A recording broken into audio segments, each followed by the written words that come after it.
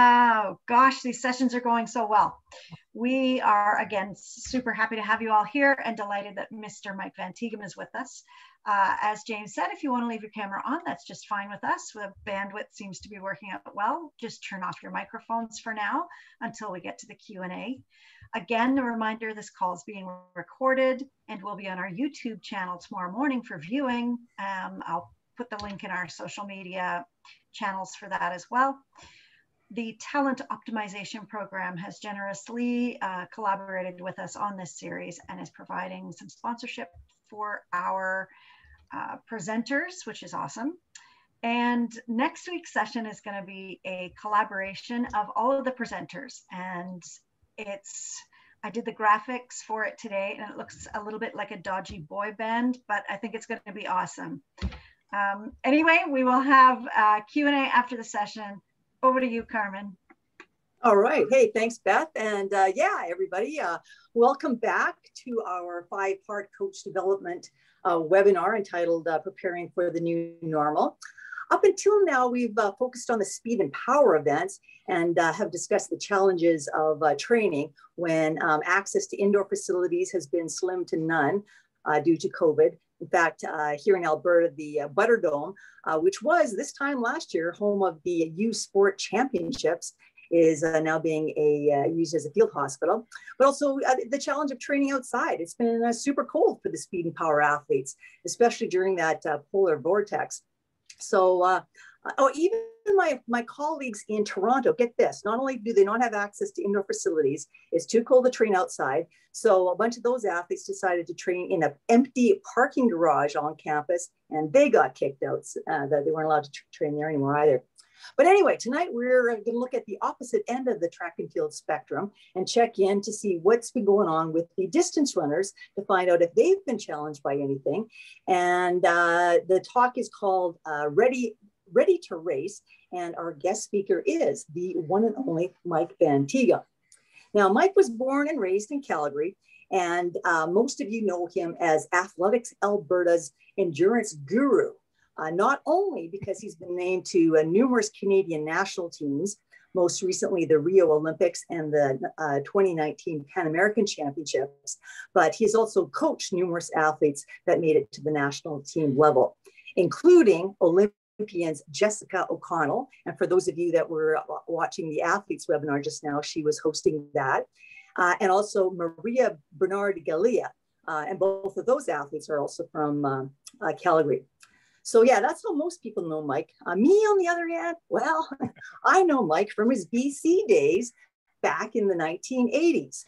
Not so much because of his coaching greatness. In fact, I didn't even know he was a coach. All I knew is he's the guy that married my friend, Brenda Barbieri. And at the time, or prior to that, Brenda was the head coach of the Kamloops Track and Field Club. But then Mike came into the picture, and next thing you know, Brenda's moving down to Kelowna. However, together they were a strong force. Not only were they the founders of the Kelowna Track and Field Club, but they also spearheaded the Jack Brow Memorial Meet. Now, this wasn't just another run-of-the-mill track meet. I mean, this was a premier event that all the clubs in BC flocked to. It was held at the Apple Bowl. It was either at the end of June or the beginning of July, right around that time when summer was starting. And clubs from the Lower Mainland, from Vancouver Island, from Northern BC, Prince George, Smithers, you name it, teams from Alberta and all across Western Canada. I mean, it was the place to come to. People came for the track meet, but stayed for the festive atmosphere just because Mike and Brenda did such a good job promoting the event and running a real top-notch track meet. So yeah, it was the place to be. But in addition to building a solid track and field program, being the host of a top-notch track meet, Mike also created this feeder system for athletes who went on to collegiate greatness. It was just this atmosphere that he built up. So for example, athletes like Brenda Shackleton and Tanya Jones, they went on to UVic. Dan Bertoya and Mark Bompa, they went to Simon Fraser. At UBC, we had Phil Ellis and Karen Goebbels. Karen wasn't a distance runner, but she was a top-notch hurdler.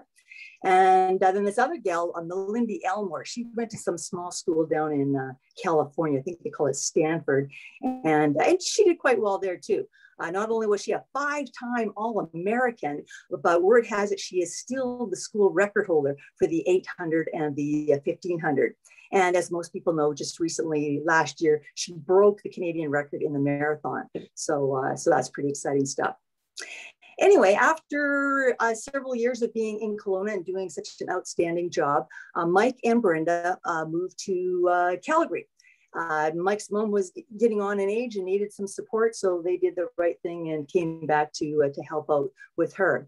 And when they were back, he was coaching with the Calgary Thunderbolts, as well as the UCAC, the University of Calgary Athletic Club, and they both coached with the University of Calgary Dinos. One of the many things that I admire about Mike is that although he has been the personal coach of 3 Olympians, his focus has always been on identifying and meeting the needs of every athlete that he's coached, regardless of their ability level. And another cool thing about Mike is that he has coached athletes across all age groups, from the JDs to the school kids, up to national junior team members, national senior team members, and then, like I said, all the way up to the Olympics. So he's definitely well versed in coaching a variety of athletes of all levels. And although Mike and Brenda recently retired and moved back to BC, Mike is still very much a part of Athletics Alberta, as he continues to be one of our lead coach developers, both as a learning facilitator and a coach evaluator.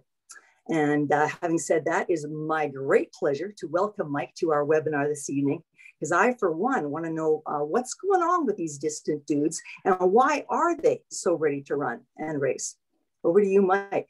Well, thank you very much, Carmen, and really appreciate what Athletics Alberta has done in putting this together. I think it's been a great series, and it motivated Jessica to get some athlete equality in there and get one going for the athletes. So it's had probably some unexpected spin-offs, but I think it's just been really, really great. And I certainly enjoyed listening to Larry and Les earlier, and caught up with the triple jumper a while ago. Just checked them out with the recorded version of it. So it's been really good, and I'm really, really grateful to be here tonight. And just looking at the time, I noticed with the other guys, Carmen, you had, you guys did your setup and great background. And I couldn't fact check a lot of what you said about Les and Larry, but I can for me. And I just won't go there. I'll just take what you said at face value and hope everyone else believes it too. But thank you very much. Also in the fact that now I'm down to 50 minutes, so that's good. Because I know that when I was talking to Maria and Jess about doing this, and they were, trying to get clear on what the point of it was and what I was doing, and one of them, I can't remember which, they said, so what you're doing is basically, talk about, coaching, competing after COVID. And I said, yeah. Carmen said she wanted me to basically tell everything I knew about coaching distance. And the other one, I don't want to name names because I'm not sure, and they're both pretty lippy, said, all you know about coaching distance and how much time do you have? And I said, well, I think probably after the intros, 50 minutes. And he said, oh man, well, what are you going to do for the other 45 minutes? So we're into the minutes now, so I guess we'll get going. So this COVID thing, if we could get the slides up. At first, what I found is being old and retired and living in the sleepy town of Summerland, I didn't really notice many changes in my life once COVID came along. Most of my time would be out, running, sort of cross-country skiing, golf, yard work, sort of I was a lifestyle social distancer anyways. Like, it was just basically what I did. But as a coach, well, that soon became another story. It's once it sort of apply the reality that COVID brought to us on its daily changes, it became, there's a lot of uncertainty. Couldn't travel when you have athletes in another province. That's an issue. Stressful, some anxiety producing, I guess. But I basically, had to get to a point where really, as I said, it didn't really impact me day to day until, the coaching part came in. So we can do the next slide.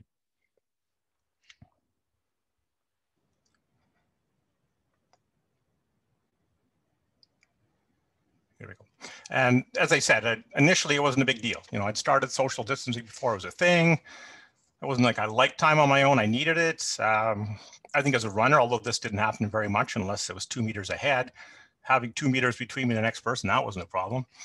And I think Jessica pointed out, you know, if you run with a mask on, that's like hypoxic training. So it's like a poor man's altitude. So that's a good thing, right? Not really. Actually, I ran this little line past Trent Stillingworth and he corrected me right away saying, actually, you won't get hypoxic with a mask, but I know you're kidding. Next slide. So like I said, as a coach, I had to sort of practice what I preach, I guess, and say, look and saying, this is what I say to my athletes. This is what I'm going to have to say to me. You can only really start from where you are. So this view from outer space, here's Earth, you are here. So here's the beginning. And next slide, please. And normally, the way I looked at it is that normally we sort of start out by looking at a target meet or a date or a range and then plan our training working backwards to current day. And I think for another way of looking at it is given the COVID influenced training limits and restraints, what we maybe need to do is put less emphasis on where you've got to be by a certain date, but really look at where am I today and then how do we progress safely from where we are today? Because simply to put in a date and saying that Olympic trials are this day and I'm going to work back and this is what I'm going to do without looking at things like, well, if my athletes leave the country, they get quarantined for 14 days, or they're not allowed to use the Olympic oval, or if they do use the oval, they've got to wear a mask, or the gyms are shut down, the pools are shut down. So we really need to look at where are we today and what can I do step by step from today. Next slide. So I think this is probably the first big step is in making a transition to post-COVID racing, I think was the term that Athletics Alberta gave me for this. So first of all, I think as a coach, you need to know more than any other time, perhaps, what is the training your athletes been doing prior to returning to you? Sort of what's been going, how have they been able to train? To what extent have they been able to train? Because a lot of groups just haven't been able to meet. So in this way, what you can do is plan your best transition for them. So consider things like, what are the surfaces they've been on? What are the surfaces you're going to be using? What types of training have they been doing? To what, what level of intensity, et cetera, and make sure you're moving from that. So I think we can't go in there with a preconceived notion that we're all on the same page, because in a lot of cases, we're not even reading the same book. So I think we really need to look at that. So the more I think we know what we're moving from, the better able we're going to be to plan what we're planning towards. Okay, next one. So this little slide actually, I mentioned, I was talking to Trent Stillingworth about the physiologist and about this in general. And he said, he's always, every time you're talking, there's a great study done on. So, and here's this great study.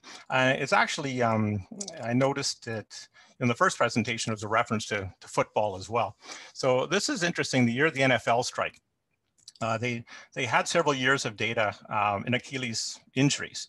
And so you look at the rate on the top, which is over that, I think 7-year period, and you see 5 different injuries. But the year of the strike, basically they couldn't do preseason training. They couldn't do their conditioning. So they couldn't do their rookie camps. They basically couldn't do a lot of buildup. So a lot of what we would call, our general prep, they didn't do, but they had to put their season on. So they basically threw it into preseason and boom, look what happens to Achilles injuries. So if we just treat it as business as usual and say, this is, pick a date, let's say this is May 1st, here's what I always do on May 1st, we're probably setting ourselves up for, some pretty big disasters. Next slide, please. I think one of the things, there's a number of things I think I could do, especially since I know for sure I've got Les on here and 1 or 2 other power speed people. I had to bite my lip when comments and even Carmen, when you said, that it was cold outside for sprinters. I don't think that distance runners go out and it's magically warmer for them. And I think Raylene had a good question on saying, can you sprint when it's cold? Okay, well, I pretty sure the answer was no. You can run, but it's not going to be sprinting. But I think one thing about distance runners is they don't generally need to be motivated to run or to run fast or to run more. A lot of times it's a matter of putting on the brakes. And I think if we've had people that have been held back because of COVID, haven't been able to see their friends, haven't been able to train, and now we're coming out and we're training and are looking ahead to meets, then we need to be aware of that too, that maybe our job might be more of hanging on to the reins rather than sticking a grizzly bear on them. Next one. So I think the steps, that I look at, and what I did here really is a lot of this kind of developed it based on how the process I'd follow if I've got an athlete returning from injury. And one of the downsides of having been a coach for 40 years, I hate to say that number out loud, is that you've dealt with a lot of injury, dealt with a lot of return to running protocols. I remember back in the early 80s getting hold of Lynn Kanuka's article on pool training and thinking, wow, this is something, here she comes back from a femoral stress fracture and a few weeks later runs a Canadian 5K record. So basically it's something we've had to apply. So the model that I'd sort of preach would be, first, let's look at being consistent, that we're training consistently, that we're out doing whatever we're doing consistently. It could be walk, run, or walking to run. Could be easy running, but we've got to first get that going. Then add volume, then increase intensity. Certainly not, again, let's use that May 1st model and say, well, May 1st, 2019, this is what we always do. We can't just apply it to May 1st, 2021. So specifically, maybe being aware of a percentage of high intensity to overall training volume. So you don't want to see that, what you're doing that's really intense is a significant percentage of your overall volume. And also looking at a given workout. So it may not seem like a whole lot, but if that's a high percentage of the athlete's overall weekly training volume, then that's going to be a problem.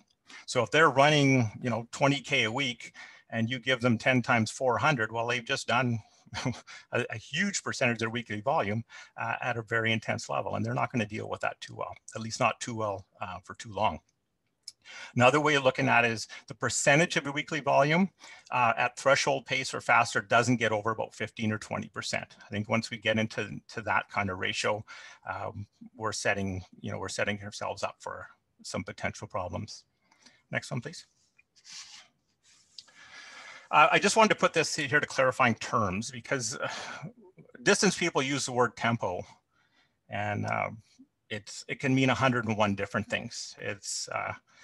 So the example I use, it's an athlete will go unnamed in an era I'll leave unmentioned, and hopefully no one will connect any dots here. We're getting ready to head out for a tempo run, and I heard this particular athlete sort of expounding on the fact and saying, well, everyone knows tempo is just your 5K pace. And I thought, I can't let that go. We're gonna have to have a discussion here. So I said, well, come here. So what you just said, let's talk about that. So what's your best 5K? 15 something, okay? And you're going for a 20-minute tempo run. How is that gonna work? You're gonna go through 5K in 15 minutes, your best, and then you're gonna do that for another 5 minutes? Not likely. So it's like, oh, no, that's not what I meant. Well, the point I guess I wanna make is that we've all got sort of different definitions of it. So tempo is a type of anaerobic threshold run.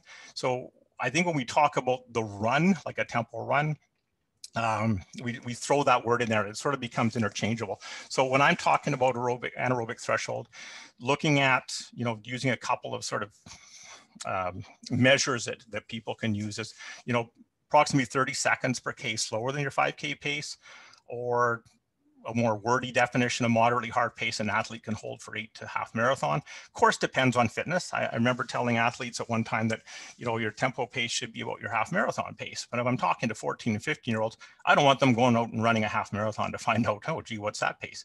So we need to find a way that basically that we're working at anaerobic threshold. In the case of someone like Jessica or Maria, they can get tested. We can know exactly what that is.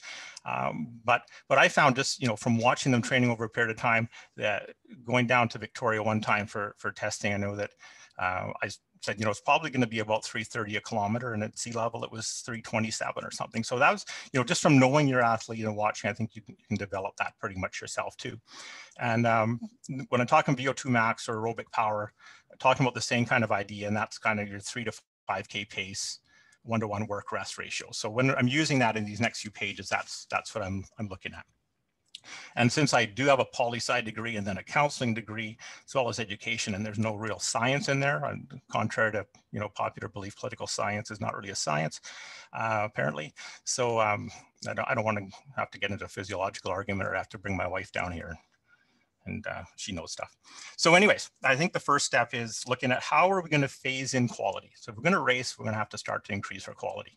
So these again are some of the things that I've done where I've had athletes coming back from injury. So maybe what first do from easy runs and just steady pace kind of runs, bringing in maybe saying let's do some anaerobic threshold miles. So if you've read Dr. Daniel's stuff and you talk about cruise miles, so doing these at your anaerobic threshold, maybe doing them by the mile, with 90 seconds rest.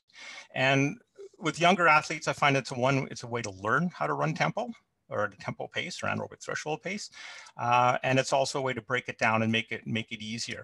We actually in Calgary had used Canmore Park, which is 1,700 meters, so it's kind of a long mile. But we found if we had the university athletes going doing a tempo run, it would be the classic, starting off fast and dying, and you weren't running at a regular, one regular pace. So Doug and I sort of worked out, well, let's do it a lap at a time and give them 90 seconds rest and really focus, get them to get a feel for what that pace is and then maintaining it.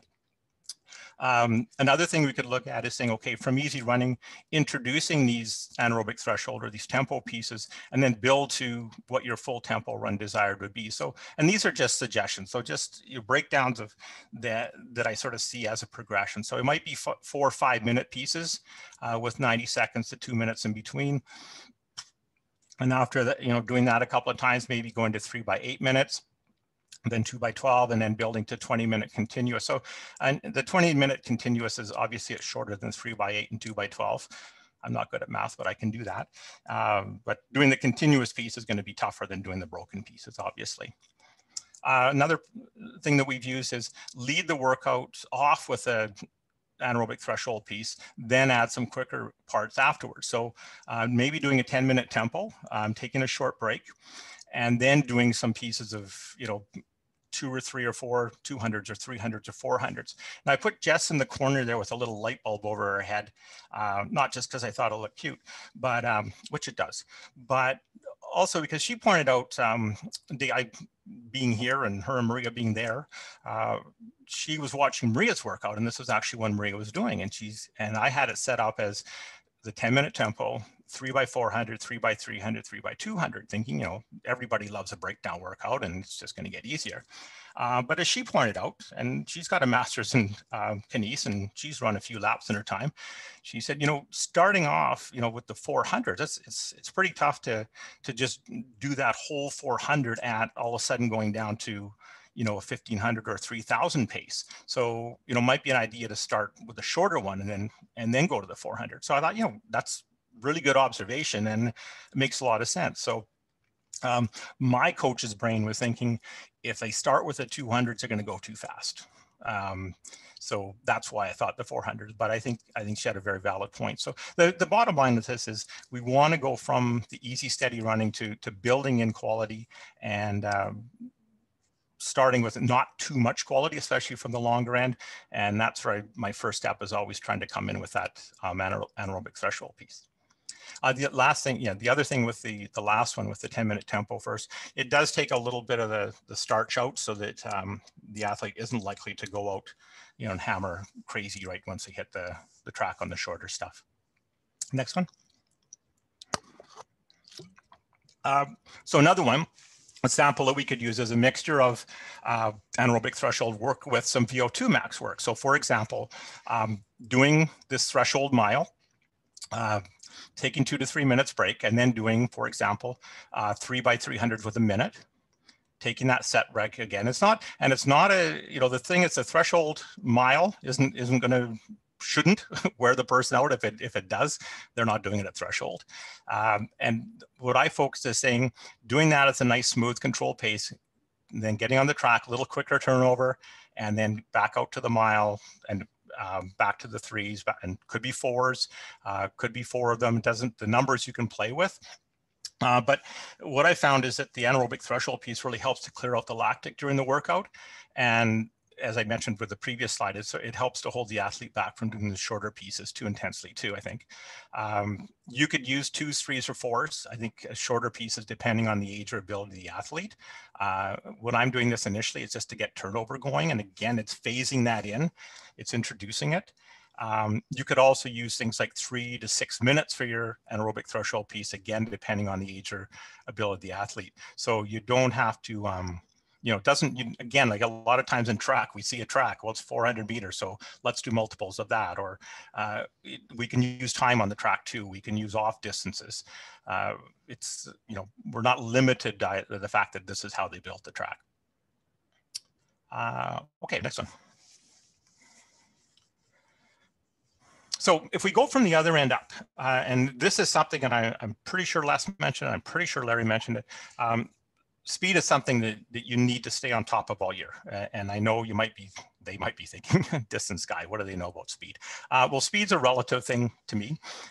So basically we're talking about, working on speed here, your strides being, maintaining your leg turnover throughout the season. Okay, that's one way. They're not, athletes trying to think of that as sometimes they say, oh, we're doing 400s, that's speed work, or we're doing 200s. Again, we get sort of caught up in these, little boxes of thinking. So I think the key here is we want to maintain leg turnover throughout the season. We can do that with strides every workout, in and out, pre and post, wherever we think they fit best for what we're doing that day. So from the strides that you normally have the athletes, you can increase the quality work simply from building from the shorter end up. If they're doing 50-meter strides, and you can build to 80, you can build to 100. So you can focus on saying, let's take that 50-meter speed that you're doing here. Maybe it's your 1500-meter pace. Let's do it for 80 meters. Let's do it for 100 meters, and even building up to 200. So what you're doing is from that short end, you're working on speed. You're not pounding them too much. You're not making like really anaerobic demands on them, but you are gradually building up some speed from that end. So, for example, if you're doing 50 meters at about 9 seconds for 100, to the 100 at 17, maybe the 200 about 33. And they're getting a little bit quicker because you're not starting over again for each one. You've got some speed you're maintaining right through.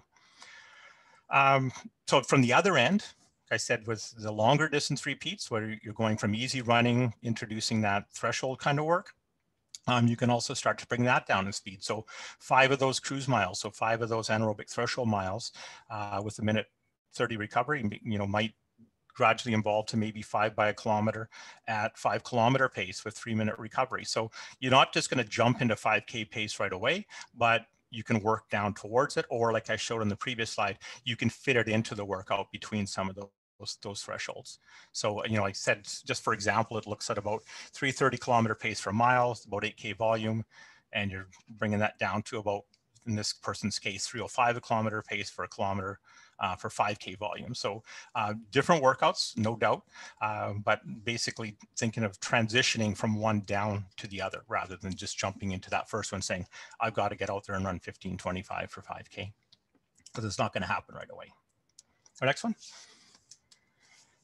Spikes.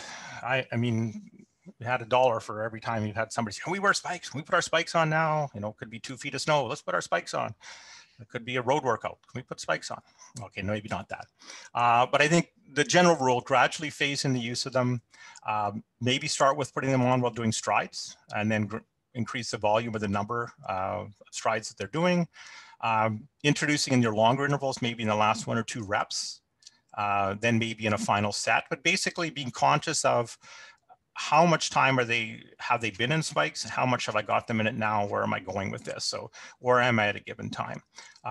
You could even look at how many meters of volume per week if you're on the track that they're wearing the spike. So some way of keeping track of how much of this new modality am I using here.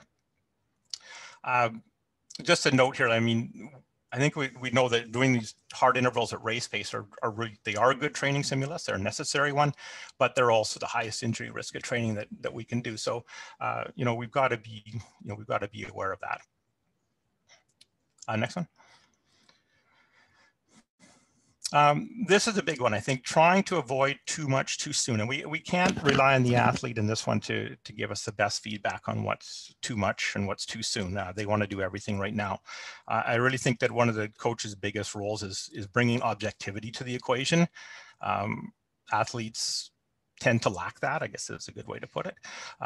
So that's on us to say, how do we do this? So one way might be just rather than saying we're doing these intervals, let's say it's going to be a fartlek session on the track. So I know I use 200s because I know a lot of distance people, I see 200s and they think, oh, 800 pace. I go, yeah, can I put my spikes on? Let's get going. Maybe we're not quite ready for that.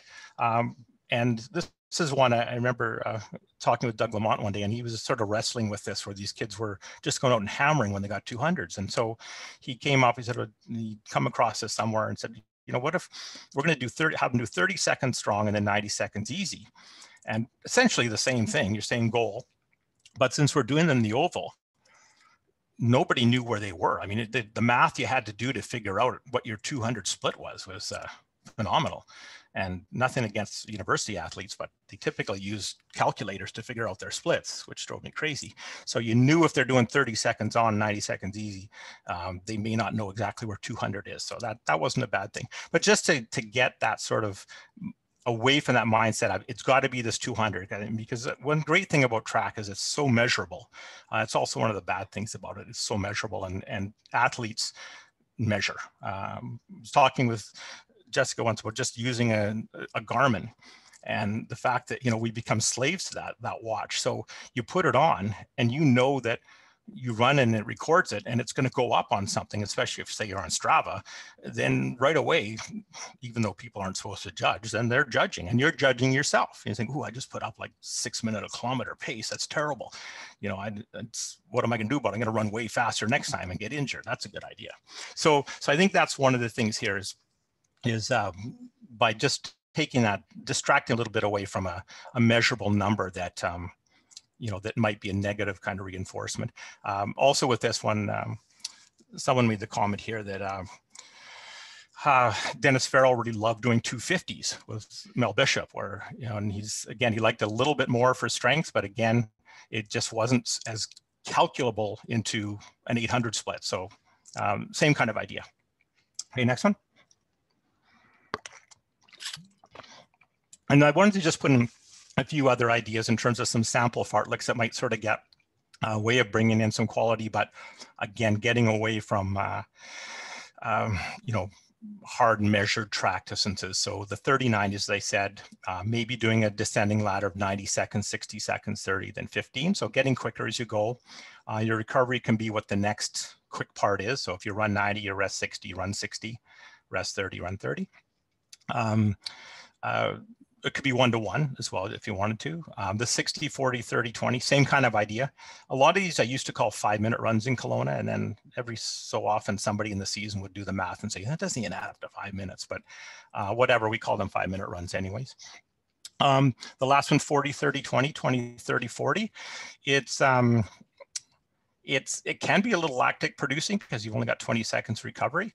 I think I've got time. So one little story on this one, I had Carmen mentioned Tanya Jones. So she, I think, had been her first year at UVic, and it was still back in the day in Calgary. We had this amazing thing called the Calgary Stampede Mile. So got to run a road mile down the length of the Calgary Stampede Parade with like 50,000 people cheering. It was the best thing. So the guys had some money, so they wanted to bring in some female athletes. So I brought Tanya. And so after she ran, the next day we were up at Glenmore, and I was just going to have her run on the grass. And I said, we'll do a few of these. I'll do 3 or 4 of these just on the grass in where you go. And I had an 800 run at the time, and I was going to send him with her. And he's doing the math going 40, 30, 20, 20, 30, 40. He says, isn't that kind of like 300, 200, 100, 200, 300? And I said, well, kind of. He's like about a 150 guy. So he said, well, can I do mine on the track? He's also didn't like cross country or grass.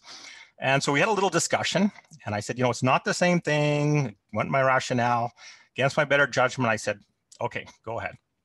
So He did 3-2-1-1-2-3, and he was about 35 point, 26-ish, I think, 11 point, and then 26-ish, and then that was it.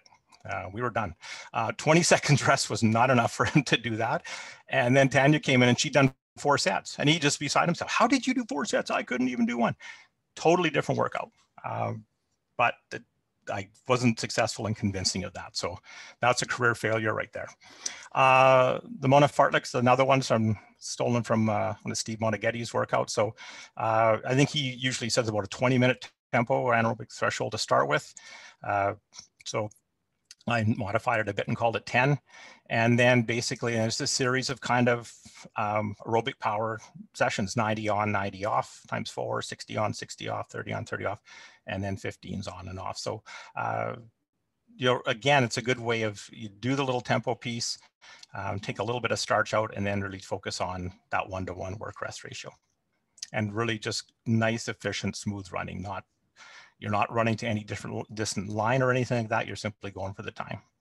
Okay, our next one. Now, I think once we phase into that and we've done the workouts and the training, people are going to want to race. And I think one of the things that we've got to be aware of is people have been away from racing for a while. They're going to be kind of anxious about it. So they're going to want to have some kind of indication of where they're at. And you know, sometimes, you know, workout can give you a pretty good indicator. I mean, I think we've all as coaches have got our kind of indicator workouts. But another option is running maybe a shorter than distance time trial. So a 3K runner doing, you know, 2K, 1500 runner doing a K. So you can take a look at that and get a lot of information on it and say, you know, where were they struggling? Were they struggling in that at all? Where were the weaknesses? What do you need to work on? Since you really haven't raced and you haven't raced a full distance, they're be ready to come back to, you know, their next training workout more quickly than sooner than if they had raced for sure. And I think this is the big one, as I said, that idea of that anxiety of that they haven't raced. And I was having, one of my athletes was going to be a 3K time trial. And I just realized over listening to the feedback I was getting in the week leading up to it, it was causing a lot of anxiety. And I realized, you know, we've had this COVID thing, we haven't raced.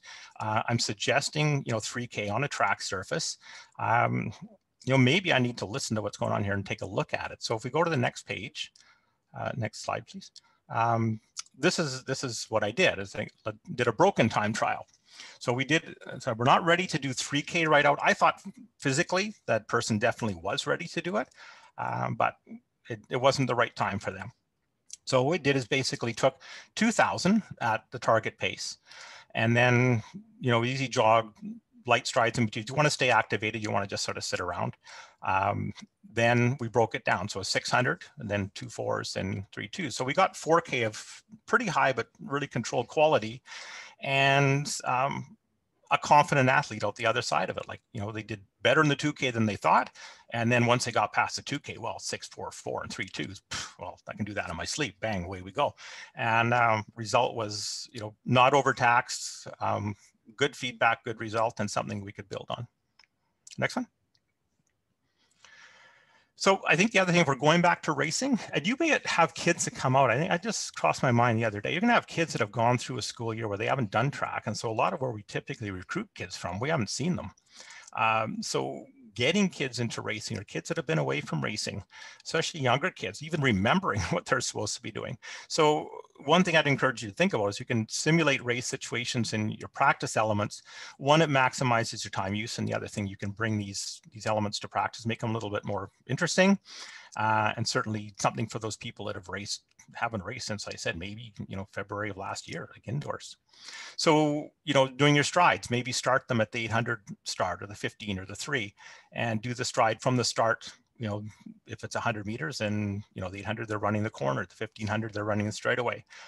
You can even reinforce, you know, what do you want that start to look like? What should it feel like? Where should you be? A mid-race, if you're doing some of that anaerobic threshold work, or you're doing specific race pace work, you can have, you know, make sure that the group does stick together, you know, at a given pace. So get used to some pack running. Tactics. So this mystery kicker, the Legion camp was in Calgary in 1987. probably, I don't know if it's the first time I was there or not, but we were putting on the distance camp, and one of the coaches had this little drill where he'd tell somebody in the group had to run together, but he'd tell one person that they were the kicker, so they got to take off. Everyone was instructed they had to run the same pace, and that somewhere between these two pylons, someone was going to take off. No one could go until that kicker went. And so it was fun to watch. It's fun to see the mind process and the little games going as they're running along, looking at each other, checking each other out. And then when the kid went, boom, there, away we go. I modified it a bit and put in a mystery pace setter too, so or identified the pace setter and saying so-and-so is the pace setter, nobody passes them. That's their job. You stay behind. And then I'd say to them, you know, you can go fast, you can go slow, you can do all kinds of things. They're going to stay behind you. And then you could always debrief it afterwards. So it was kind of fun. Race finish. So if you're doing acceleration, you can do them, you know, from 100 out, 150 out, 200 out, you know, into the finish. So again, saying the same thing. We want you shifting gears smoothly. Think about the process. Think about where you are. Think about what that feels like. Think about what the finish feels like. So again, things that you can process with them and then apply to when they do race. Okay, next one.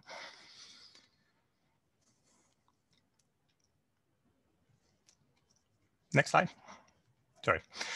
Mentally, we really need to think about this. If I'm saying as a coach that I'm getting a little bit anxious about all of this stuff that's going on, we know that the athletes are. So if they've been away for that extended period of time, then like I said, race simulations or practicing certain elements in practice, doing predictor workouts, saying, hey, you know, you've done this pace, you know, you can do that, doing time trials, and helping them see connection between previous workouts and performances. Sometimes it's tougher when you've got developing athletes. From year to year, they progress just because they're physically getting stronger.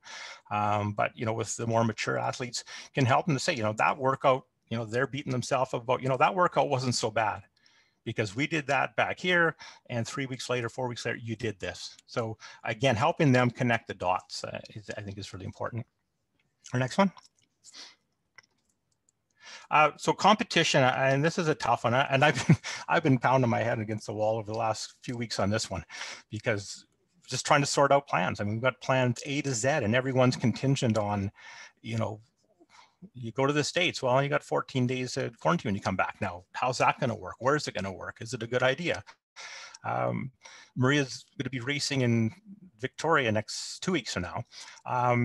And she's got to have a negative COVID test 5 days after being in BC. Well, right away, that you've got to do things that you don't normally do. So fortunately, she's going to train here for a while before we go down there. But we've got to look at these things that it's just competing. It's not easy anymore. But if you are returning to competing at a provincial level, pretty much everyone's on the same sort of level field. So I think that's probably not as big a challenge. I think I would encourage that early competitions should maybe be an extension of practices. So again, building in those time trials or however you want to do it.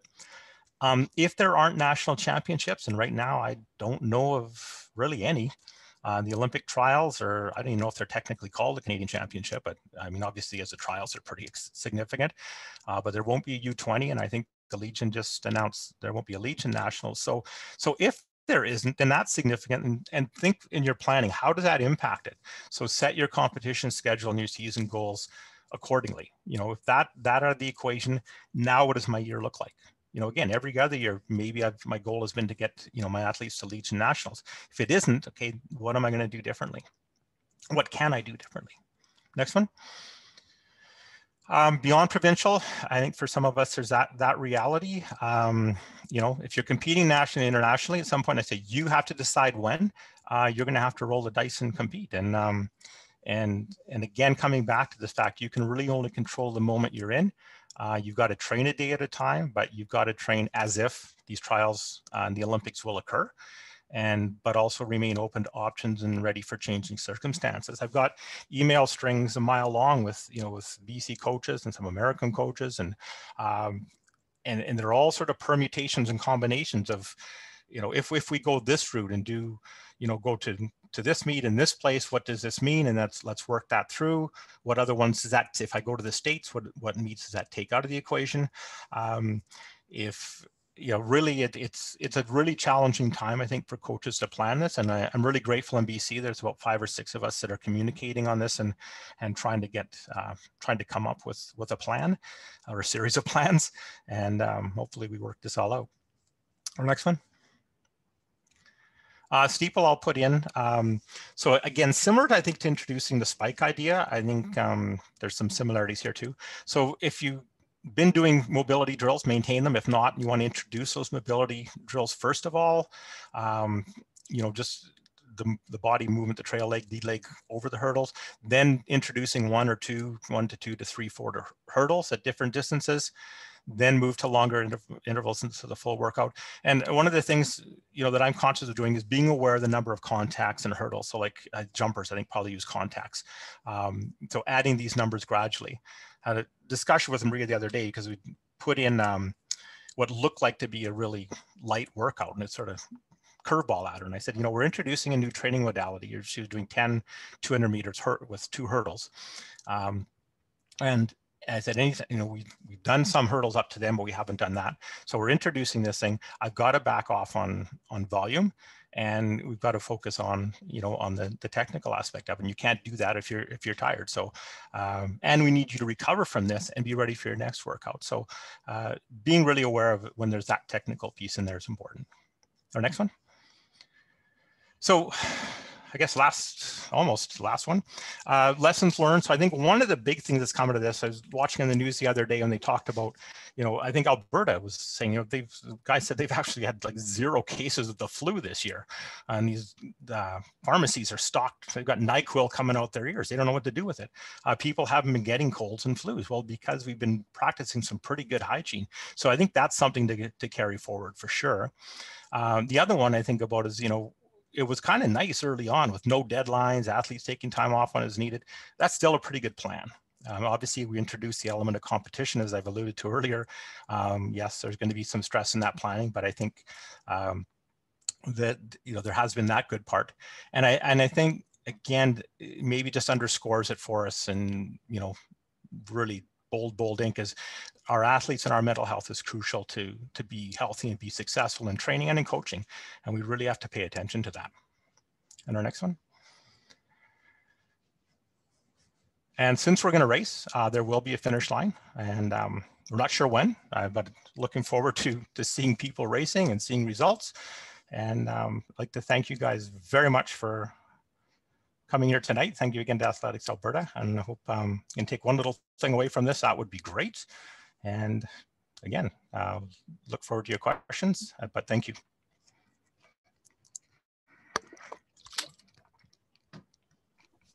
Well, thank you so much. That was really, wow, that was a lot. This is the most active I think the chat has been in any of these sessions. So it's usually me chatting, so that's unusual. Right? Yeah, I don't even see lesson here yet. Yeah. We'll just go through a little bit here. Travis mentions Michigan style workout to play with the anaerobic distances. Bill thought of that too.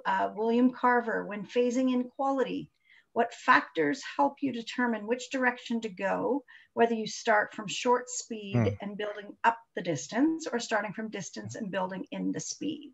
Actually, I don't think it's a matter of either or, because I think, as I said, I think we need to stay with, again, or have that leg turnover in there at all points. I think we sort of get dissed as distance people that that we don't run fast, so we just keep running and running, and it's always slow running.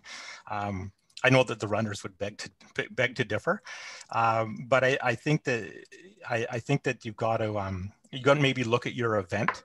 So I would say, for example, if I use an example, say Jessica running at 5,000 meters, that anaerobic threshold is a bread and butter, sorry, of element of her event. So definitely that's where I'm going to get down to that first of all, and then I'm going to go to. I'm not going to really focus on getting into that kind of anaerobic tolerance kind of say repeat 400 kind of speed. That's for example where we did the threshold mile with the that's a lot of times 3 or 4 400s in between, and then alternating sets of those.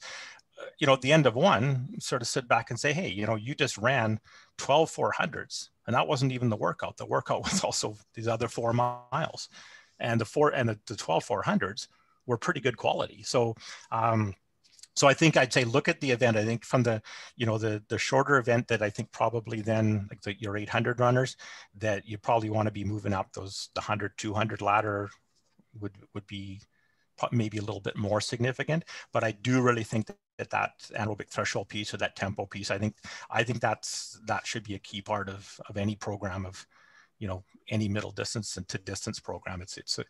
It can do so many useful things for you. We just have a comment here from Becca. The timed intervals she found was one less thing mentally to worry about as an athlete who did these workouts firsthand. In the oval, not having to worry about making a certain time during a workout, I found, or she found, helped her feel less anxious. Bill Corcoran throwing down some of the things that he was up to. I guess Peter Tighem calls this dynamic pace running from Travis Cummings. Oh my goodness, this is so great. Lots of chat here going on. I like Doug's comment, all from a bunch of introverted distance runners. Yeah, right? Yeah. Okay. Hide behind the screen, that's what. Do we have any more questions here before we wrap up for the evening? You're welcome to put them in the chat or put your microphone on and step right in. So my 5 minutes of everything I know is up, I guess. That's good. I think you have 7 minutes left to answer questions, right? Mr. Cummings is wondering how to submit TT times to rankings. I don't think that, to everyone. See, that's not me. It's an interesting, actually, if Travis doesn't mind, I'll speak to this because what he's looking at is seeing if you could get an athlete into, to a meet out in Vancouver in June. And actually, Travis, I do have an answer for you from Richard Lee, the beat director. And basically said, you'll probably, people are going to have to use time trials because, for a year and a half, people haven't really been able to race. So the one comment that Richard made was maybe they could, somebody had a videotape of it, for example. That would be a way of confirming it. If it was someone, somebody who's run a lot and has, a background of quality times, I'm sure they would, if Gabrielle Stafford said, I time trialed 4:05, well, you take that. I'm pretty sure people would. They'd probably give her another 10 seconds off it.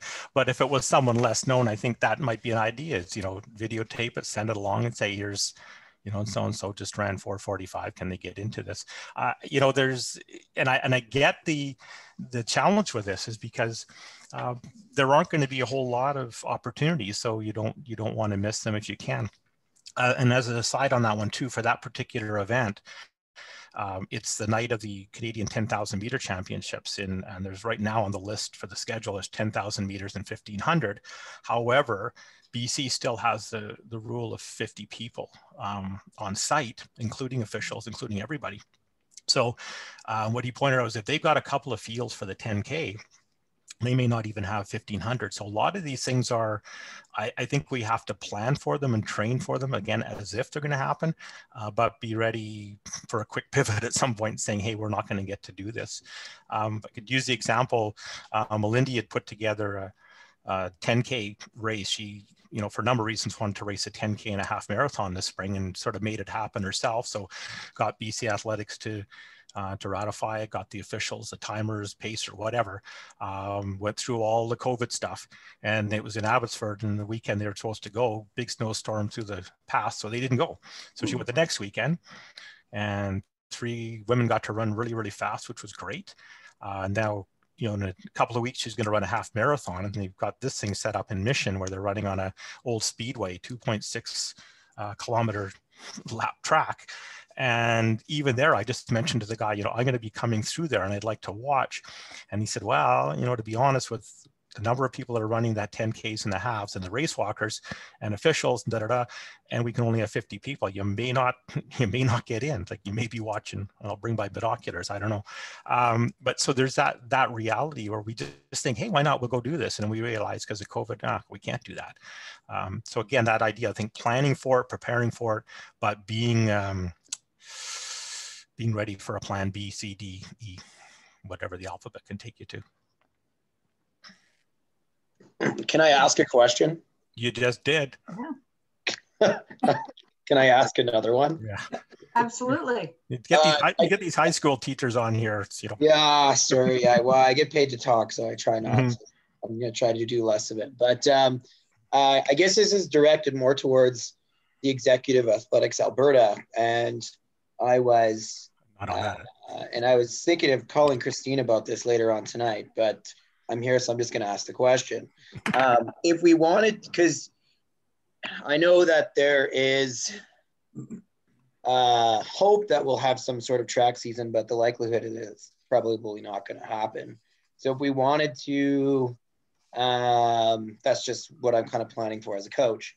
So if we wanted to do some time trials during our practice track times within our inter squads, how would we be able to actually submit that into Athletics Alberta rankings if that's actually all we have this year, just to kind of keep kids motivated and let them know who they're stacking up against? And like, would we need an official for that, or videotape and submit like Mike suggested? I'm just trying to brainstorm ideas here, just because I'm, starting to lay out a time trial series for my kids, and I want to know what to tell them. Hi, Travis. I'll field this one. We're working on essentially 3 plans for the outdoor season. The ideal world, we would, people are vaccinated in June, and perhaps we can even open up things a lot more than we expect. So that's one thought. We've been communicating with AHS this week about how to configure meets and what we can and cannot do. And it's kind of a, as we've experienced throughout the whole year, it's been a moving target a little bit, but I think we will have a path forward for every event group. And that may be what you just suggested, where there's a training group and we get some officials to come out and we set up a kind of a mini type meet with you guys, or whatever that may be. We plan to give you guys every opportunity to get results this summer. So we've already been in coordination with some of the officials, with Irene and Louise, just on how to do this. And so we're preparing for some level of activation, and essentially preparing 3 different scenarios on that front. So as time evolves here, the comment we got from AHS today was quite positive in saying at this point they're thinking kind of a bubble type scenario if we do somewhat of a bigger meet. But the comment at the end was very much about, well, that's in the worst case scenario, and the best case scenario is you might be able to do a lot more. so they gave us some answer, but not really. But I do believe we will be able to do more. Then obviously we didn't do anything last year, but a lot more than maybe we expect. So we'll wait and see on that, but we will have solutions for you, and we will have solutions for several event groups. So.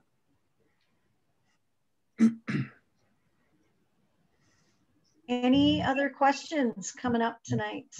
We're just about ready to wrap up. Thanks, Mike. Thank you, Les. That's the longest I listened to distance coach in a while. About distance running. It probably doubled your knowledge right there. Well, I had no knowledge, so it's easy to double. This is a preview of what the next session will be like when we get all 4 of these guys together. I didn't know whose idea that was, but it wasn't a good one. Larry's been my roommate a couple of times, so I got some stories. Awesome. Well, thanks a bunch, Mike. Your presentation was very detailed, very informative, and entertaining too. So thanks for putting that together. The one thing that the sprints, the jumps, the throws, and the distance all have in common when it comes to periodization isn't about planning from that meet and working backwards. What we all have in common is starting from today and moving forward. And the main thing is preventing the athletes from doing too much too soon. And as you said, that's the coach's job, because the athletes just want to get out there and do stuff. So we need to do things safely, smartly, and be progressive about it. So that's the common theme with all of our event groups. So yes, it will be fun next week when we get all 4 of our speakers together on the same show. And so if you guys have some questions in advance, feel free to shoot them our way, and we'll present them to our speakers. Otherwise, We're hoping, we're keeping our fingers and our toes crossed that tonight we will have a list of everybody who attended so that you won't have to send an email with your NCCP numbers. But yeah, that's the plan, and I'll match everybody up. But if you do have to, hopefully it's not a big burden, that just drop me an email with your number and I can put it in, because some of you might think like it's a real hassle to have to send you that number, but guess what? I get to do it 100 times as I'm putting them into the system for you guys. So I'm happy to do so. I want you guys to get your point. And like I said, hopefully you won't have to, but just in case, be prepared for it. All right, and I look forward to seeing you all next week. So thanks for coming tonight, and enjoy the rest of your week. Thank you, Carmen, Alberta Athletics, for doing this. Thank you. See you guys next week. Good night, everybody. Bye.